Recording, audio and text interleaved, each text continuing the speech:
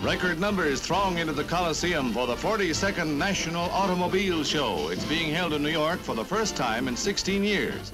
And as if to make up for lost years, the show is staged on a lavish scale. Power aplenty is represented here. Mighty new engines and power accessories galore on the 124 makes and models displayed. Styling verges on the spectacular, from air-scoop grills to the dramatically sweeping tail fins that dominate most of the 57 models. The cars are longer and lower than ever this year, too, thanks in part to the smaller 14-inch wheels. Most of the 51 million passenger cars in use today seem drab and boxy, stacked up against these newest dreamboats. High in the dreamboat class, this one has everything for the busy executive. Makes work worthwhile.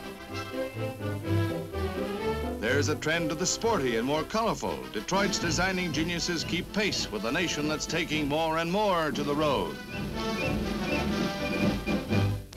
One of the year's innovations, the hard-top convertible. Just push a handy little button and the solid roof folds back out of the way. See it and believe it. And there is room for luggage, too. Industry leader LL Colbert hails the future. Based on all the information we have today, 1957 will be a banner year for the nation's economy and for the automobile industry in particular. A dazzling glimpse of tomorrow.